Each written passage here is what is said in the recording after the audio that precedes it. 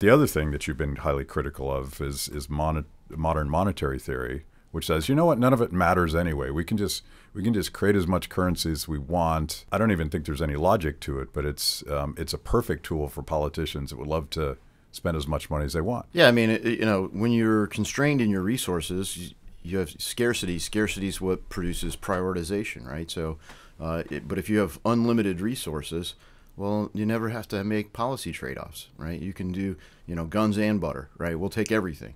Of course, no one lives that way except the federal government right now.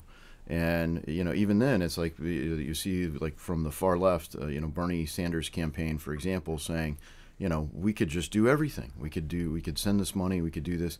And what makes that possible is this idea of modern monetary theory, except that it's not possible.